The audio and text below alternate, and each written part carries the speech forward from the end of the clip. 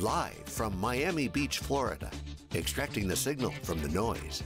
It's theCUBE, covering .next conference. Brought to you by Nutanix. Now your hosts, Dave Vellante and Stu Miniman. Welcome back to .next, everybody. Dave Vellante and Stu Miniman. Howard Ting is here as the Senior Vice President of Marketing at Nutanix, and one of the very influential people behind this event. Howard, first of all, welcome to theCUBE and congratulations on a successful inaugural event. Thank you for having me here. Thanks. Yeah, well, and thank you for having us. I mean, you must be thrilled with the turnout, the response, the action, the activity, the buzz at the conference. Take us back to sort of the thinking behind this event. Yeah, a couple things. When we started talking about this event a little over a year ago, I thought, just from my past history, that it was a little bit early to do a first ever conference, especially with the number of customers we have. My last company, I was at a company named Palo Alto Networks, and we did our first conference at about 12, 14,000 customers. Nutanix at the time had like probably a little less than 1,000 customers when we first started talking about doing our first conference. So I thought, wow, with 1/10 the customers, could we draw a significant enough audience to make an event like this worthwhile? So we said it. As we do at Nutanix, we do things aggressively and ambitiously. So we said, let's just go for it, and good things will happen if we just believe in it and have conviction in our ideas. So we pushed forward. We picked a beautiful venue here in Miami Beach at the Fountain Blue, a historic venue, and then we set a modest goal, about 400 people. Which I thought at the time was ambitious but achievable, and I thought that hey, if we get 450, 500 people there, it'll be a blazing success. And as with all first-year conferences, things start off a little slow. So the registration numbers were kind of like flattish for quite a while, and then in the last like 6 weeks, things just exploded with interest, and we ended up with over 950 registrants. And we had to reconfigure the room, create more space in the keynote room, added more screens just so people could get a good experience. And lo and behold, almost everyone showed up. You had a very low fallout rate. Yeah, less than 20 people no-showed, which is just unbelievable for attrition rate for a conference of this size. So we're just blown away with the interest. And then the feedback that we received from the general session yesterday was just astronomical. On Twitter and face-to-face conversations. It's just so positive. People really love the direction that the company has taken. And all the early believers, all the early customers who believed in us and invested in us, were a proven hot commodity. They really have just enjoyed seeing the company grow. Yeah, Howard, I mean, this is a user conference, and what I think impressed all of us is, first of all, you had users in the keynote. When I talk to everybody that's going to the sessions, because we've been here on theCUBE, so I haven't gotten into the sessions, but lots of users participating, leading, paneling sessions here, and we've really enjoyed the users that we've gotten here on theCUBE too. Yeah. So, how do you pull so many users in? I mean, that's really tough. We go to a lot of these shows, and I mean, it takes years for the customer reference team. I mean, we know true believers come to the event, but how do you get them to just be part of that whole effort? Well, I think the first thing I have to say is our advocates, our customers, they're our biggest champions, our biggest fans, and they have just enjoyed the Nutanix experience so much, from using the products to working with the company, from the support experience. So they're the ones that just believe, and they want to make this thing successful. They, in a lot of ways, they believe they're part of this company. They're part of what has made this company what it is today. And so it starts with that. And then secondly, obviously, we put a lot of effort and time into recruiting these folks.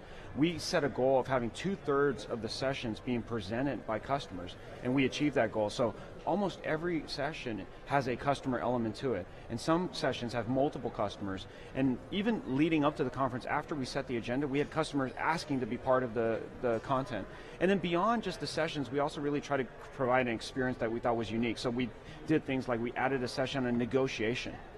Our only rule, by the way, it was a session delivered by a professor at Harvard Business School about the art of negotiation. Our only rule was that attendees could not use those tactics on us and their negotiations with us, but they could use it with their bosses for higher salaries and with their other vendors. But giving something that experience, and then we had Dr. Condoleezza Rice this morning giving a great talk about the balance of power and how that also is relevant in the world of IT.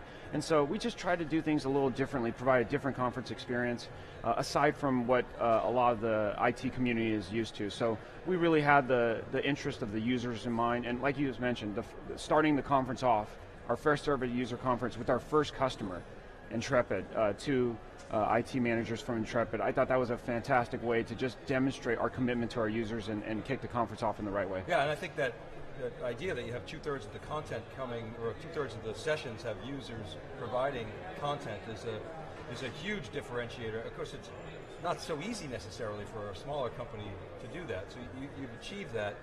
And I also liked yesterday in the keynote sessions, you were sort of teasing the audience. There was a lot of foreplay with content, which was, I thought, really, really good. And the engineers in the audience were dying on Twitter. They were like, come on, get us to the cool announcements, right? Yeah. And then you got a crescendo of applause. It sort of started off with golf claps, and then really was created a lot of hoot-hoots, toward the end, so which is exactly what you wanted. So I think you nailed it, really. Thank you. Congratulations on that. Thank you, Dave.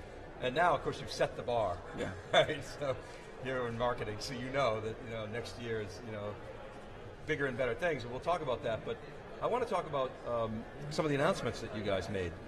You really put forth. You should this was to me a next coming out party, no pun intended, where you laid out your strategy and G-Raj is very careful about saying, well, we're not quite there in terms of being a platform company, but you're sowing the seeds to be a platform, not just a product. I wonder if you could talk about that. Yeah, I think the company is really an ambitious company. We think we have a very unique opportunity to build one of this generation's iconic companies. Obviously, that is a lofty goal. It's probably, it's words that probably many companies use, but we deep down really have conviction behind this opportunity. So we really think that the company is right now kind of categorized as a hyper-converged infrastructure company. And as I laid out in the keynote yesterday, that's really just a means to an end. Hyperconvergence is a step in the journey, and our journey has a much loftier goal in mind, which is to make infrastructure invisible so that we can elevate IT. And what we mean by that is when you can make infrastructure invisible and take it for granted, it doesn't mean that it's not important or it's not necessary. It just means that you can take it for granted so you could focus your energies, your people, your resources on other things. And those other things that really matter in IT are apps and services, because that's ultimately what drives business outcomes. And so if we can allow our customers to focus their IT energies on apps, development of apps and services and getting those to market faster, take the infrastructure for granted, we think we can elevate IT, elevate business. So that's our vision, that's our mission. And the series of announcements that we laid out obviously are furthering our journey along in that mission, but it is not the complete mission. There's a lot more to do. Yeah, Howard, I think that you get a great point there. We really want to simplify IT, but it's so that we can get back to running the business and allowing IT to deliver for the business. Too often it says, hey, I need this to do this new initiative. Oh, well, infrastructure was that boat anchor. Right. It just didn't allow me to do this. We want to unshackle that. We've talked a little bit about how, my virtualized workloads are kind of, in some ways, stuck in the past, and how do I move to that modern environment? And if you can provide a platform that supports both the legacy environments and the modern environments, and give me back even a little bit more time to go work on things like security and modernizing my apps and everything, I can help move us forward, almost a bridge to the future, if you will. So. Yeah, and I got to say, I think in the series of announcements that have come out and the press articles that have been written about the announcements, I believe that there's been too much focus on the hypervisor. Yes, we are building our own hypervisor, but we are starting with KVM. We're enhancing and making more enterprise ready. But to us, that is not really the exciting part of the announcements yesterday. I think the most exciting part, and also the demo I believe that got the most applause, was when we converted and migrated a workload from one environment, one hypervisor to another. And that is just the beginning of what we believe will be the foundation of the PRI, which is the application mobility fabric. Yeah, that is the most exciting part of the announcements yesterday. I'm sorry, yeah, I said, the hypervisor stuff I think is interesting, but it's game changing when I can say hypervisor, container, cloud and give me flexibility on that. I mean, that just totally frees me up from everything we have. Absolutely, and it also helps us bridge the old with the new. You know, Gartner talked a little bit yesterday about bimodal IT and how you need a platform that can support the traditional apps as well as these newer applications. And today, they're in different silos, different management, different technologies underneath. We think that we can be a bridge between these two worlds. Yes, we need to run Exchange, SQL Server databases, Oracle, SAP, but we also need to experiment with these newer systems, these newer applications, and allow that innovation to occur. We think that we can provide a common platform across both of these modes of IT, and we believe that this is going to be a journey. We're not going to be able to do everything overnight.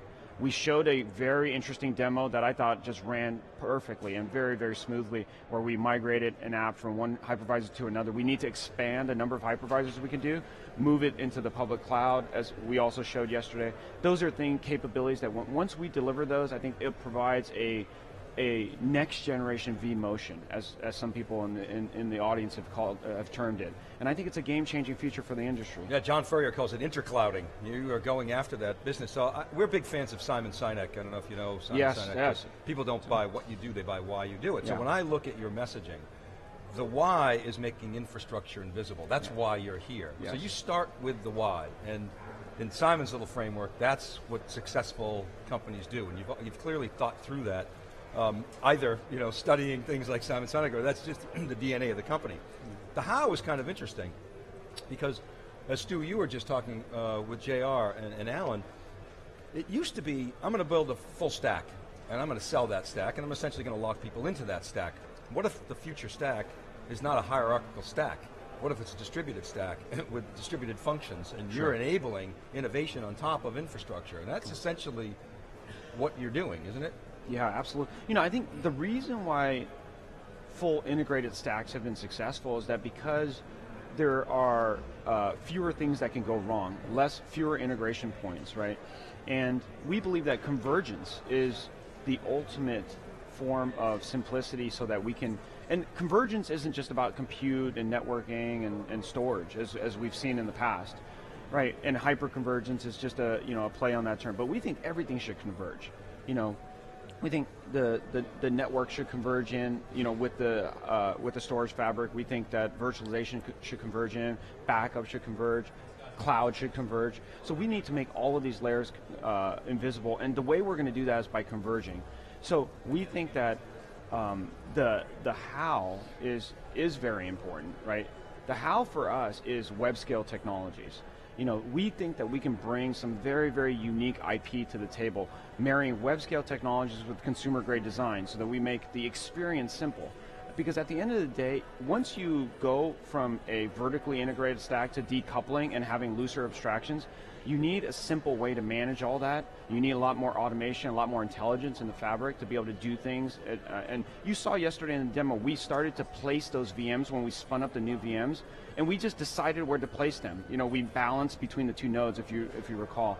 And that is a level of automation and the intelligence that the infrastructure can enable, so that we can take some of the manual administration out of the process.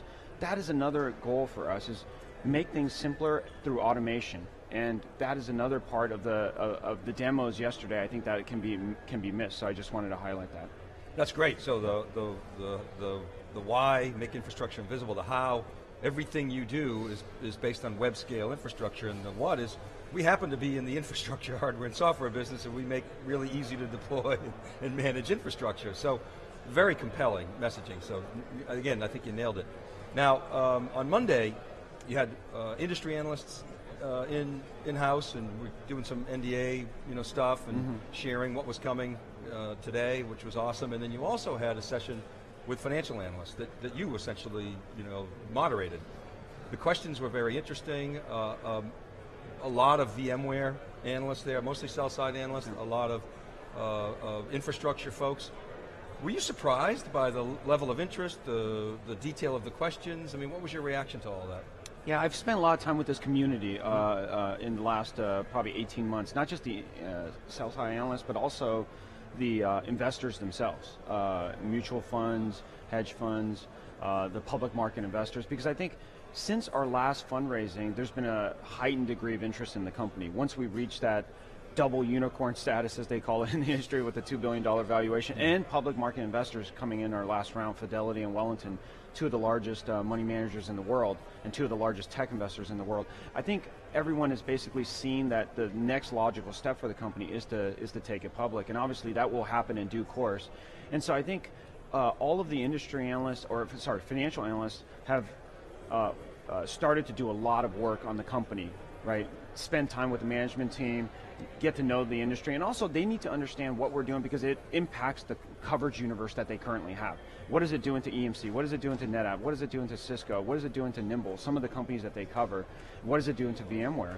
And so they've spent a lot of time with us in 18 months. So I think the level of interest, it was probably slightly surprising, probably a few more people than we expected. But the depth of the questions, I was not surprised by because these guys have done a lot of research on us in the last 18 months. So what have you said publicly that you've shared with that crowd that you can share with our audience? Yeah, so the last time that we announced our financial performance was in after our January quarter. And for a private company, we've actually been very transparent. Unlike many private companies who don't reveal their actual numbers, they reveal, growth rates, percentage growth rates, 300% growth rates, and things like that, including folks that that claim to be our competitors that you've had on theCUBE. We give our real numbers. Just like yesterday, I revealed that we had 963 registrants. I didn't round up to 1,000. I didn't round up, significantly like some other folks would. I just gave you the real number, and just like we did with our financial metrics. So in that January quarter, after the close of that quarter, we announced we were on a $300 million plus bookings run rate. So that's sales bookings. So essentially that meant in that quarter, in that 3-month quarter, we did over $75 million in bookings. We also announced that we had 1,200 customers at that time. And both of those numbers grew significantly over the prior 6 months when we last announced numbers. So just tremendous growth in the company. And I think one of the more interesting observations of the business in the last year has been the shift in workload mix. I think hyperconvergence as a category, and also Nutanix as a company, has been more known to be deployed for newer workloads like VDI, or like some big data Hadoop type workload where it was a greenfield project. What's happened in the last 1.5 to 2 years is the workload mix has shifted dramatically. We're doing mostly server workloads now. And the VDI business, while still growing, and we believe we're the best platform for VDI, we're such a compelling platform to run all workloads. And I think you saw in some of the announcements yesterday, there is no reason not to use Nutanix for any enterprise workload now. So the workload mix has really changed. And so we think we're building a pretty unique platform here. A couple assumptions you're making. One, I think, is dead on. The other one, I think, remains to be seen. It's that the world is going to be multi-hypervisor, multi-cloud, multi-workload, diverse. I think there's no question about that, and you're trying to advance that, where I've said on theCUBE many times this week, we feel like VMware is trying to slow that down. I think it's clear. It's not in their best interest to have multi-cloud, but that's the reality, and you guys see that, and you're going hard after that, accelerating it. The other is that predictable workloads are going to be less expensive on premises, and the public cloud is going to be best for unpredictable, variable workloads. That's an interesting assumption that you guys are making, which has to be proven out. Sure. You can control a part of that, not the entire component there. I wonder if you could talk about those two assumptions a little bit in terms of your strategic plan. Yeah, we believe that there is a role for the public cloud. So one thing that we've been very careful to message, and I hope this is getting across, is that we're not anti-cloud. I think a lot of companies that sell infrastructure would argue against the public cloud. We think that the public cloud is a wonderful thing, and we're very pleased with some of the innovation coming out of AWS and Azure and other public cloud providers. I think our belief, however, is that there is a big percentage of workloads that will remain on-prem for a variety of reasons. Aside from the cost reasons, there are other reasons why they will remain on-prem, including data governance and privacy and some of those issues, security. So we think that our opportunity is to connect the public with the private and make it really seamless for applications to migrate. The problem today with public cloud is that when you go put a workload up there, it's really hard to get it out, bring it back on-prem, or put it in another public cloud provider. We think that the AMF that we're building, once it's fully developed, will enable us to really bring a higher level of fluidity to workloads between public and private clouds.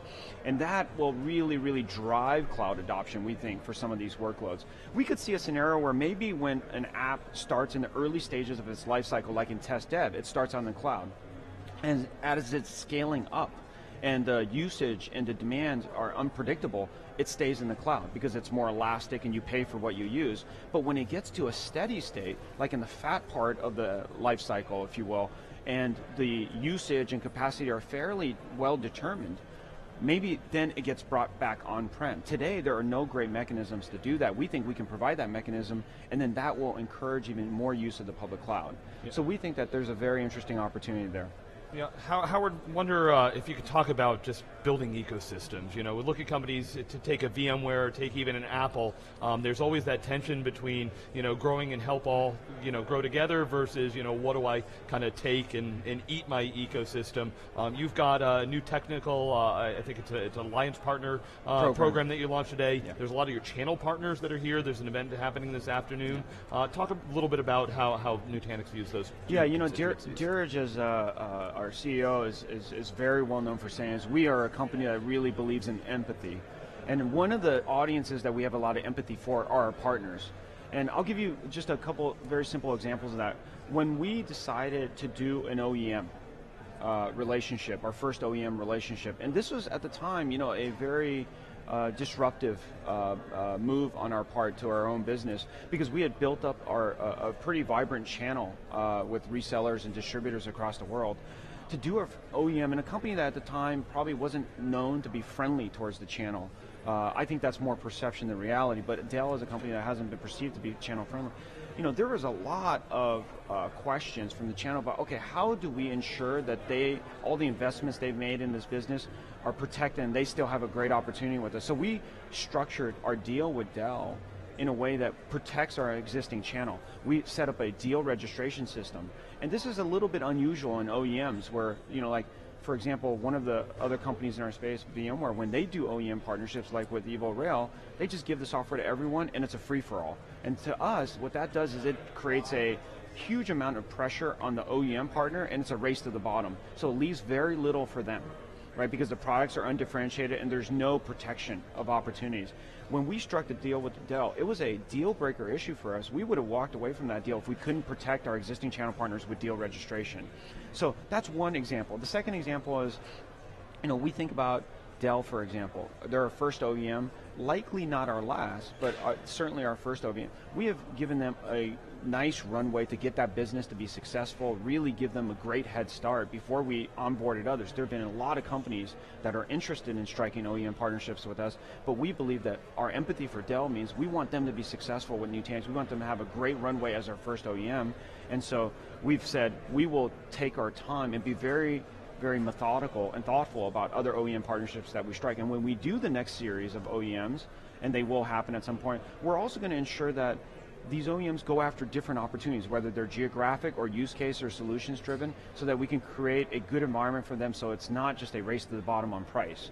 So these are just some of the examples about how we show empathy towards our partners, because you're right, Stu, any company that's been successful and large has a huge ecosystem, a very vibrant ecosystem, and we are in the journey of building that here, as you see from all the exhibits here, but we still have a long ways to go. And you're right about the perceptions. I mean, perceptions change after results, right? I mean, Stu, you were at EMC. EMC was the least channel-friendly company on the planet, and they changed that. And how do you change that? You help the channel make money. Channel wants to make dollars. So actually, we talked to Michael Dell about this a lot, and we're seeing Dell's channel. So I think clearly the imperative to have a strong channel for companies like, whether it's IBM, HP, EMC, Dell, obviously Nutanix, has never been greater. And so we expect great things from that Dell partnership. All right, we're out of time, but tell us about setup next year, the next. What should we expect? So .next 2016, our second year in the conference. Obviously, expectations will go up now after after having an event like this. I don't know if we can replicate the experience of the Fountain Blue. Frankly, we're simply going to grow too large for this venue, so we won't do it here. We're going to announce the venue and destination for year 2 at the closing keynote today, so I can't give it away. But it will be a very, very fun destination and something I think our conference audience will really enjoy. So we will do it next year, probably about the June timeframe, as you would expect. We'll keep doing it every year, and it'll be I think also what you should expect is every year at this conference we're going to have pretty exciting and payload of announcements. I think this year really set the tone with just a series of wonderful things that we're shipping and delivering. And every year you should expect that we're going to bring not only game-changing innovations and really things that expand our opportunity and the opportunity for our partners, but also continue incremental enhancements in the areas where we were already strong, like in storage. You heard just tons of stuff about erasure coding and iSCSI and all those things that really continue to extend our lead on the market. So big announcements, bigger audience, and another fun venue. That's what 2016 promises. So Nutanix bringing web scale to the enterprise, so you're going to have a very rapid cadence of innovation. Really looking forward to that. Howard, Ting, thanks very much for having us here. Thanks for coming on theCUBE. Dave and Stu, thanks for being here. All right, keep right there, everybody. We'll be back with our next guest right after this. This is theCUBE. We're live from .next, Nutanix user event. Right back.